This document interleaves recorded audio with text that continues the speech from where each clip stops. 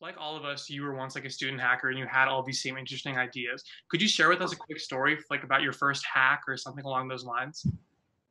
Yeah, you guys seem really wholesome, by the way.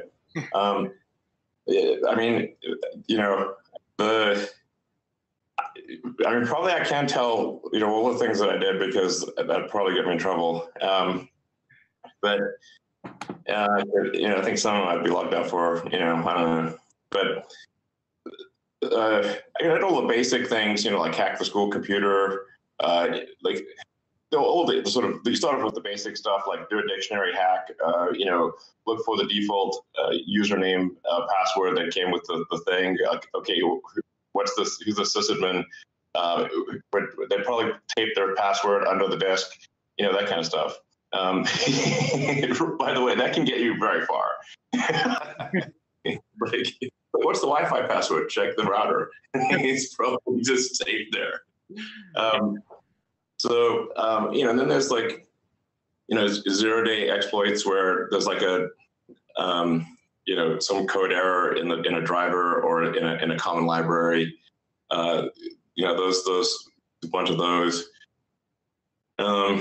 There was like, sort of, I guess we did have a little computer club when I was, in South Africa. And there was like,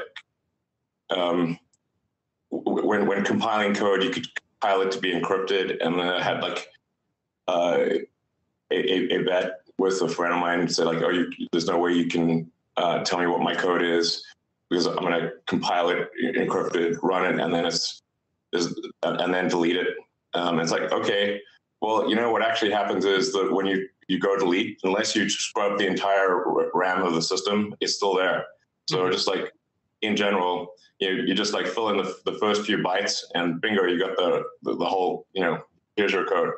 You just basically poke around the memory, fill in the gaps.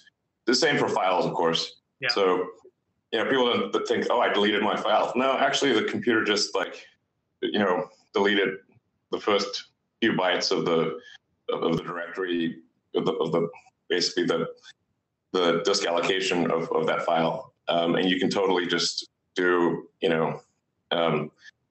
just read all the bytes on the disk, and pretty much you're gonna get most of what was allegedly deleted. So unless you do a hard delete, it's still there, obviously. So amazingly, a lot of knuckleheads still don't realize that.